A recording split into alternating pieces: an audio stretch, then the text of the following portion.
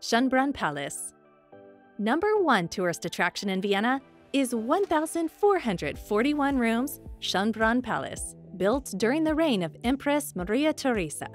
The rococo palace, which belongs to the Republic of Austria now, used to be the main summer residence of Austrian monarchs of the Habsburg dynasty, which reigned in various parts of Europe for over 600 years, until the end of the monarchy in 1918.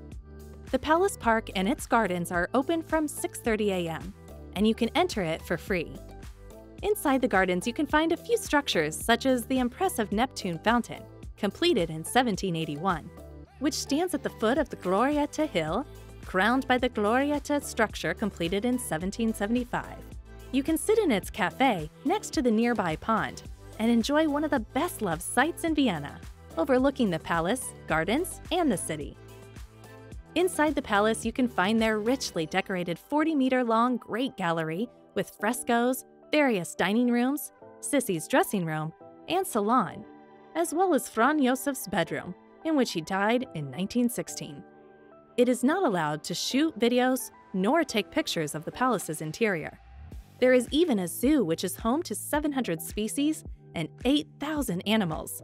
Opened in 1752, it is the world's oldest zoo that is still in operation.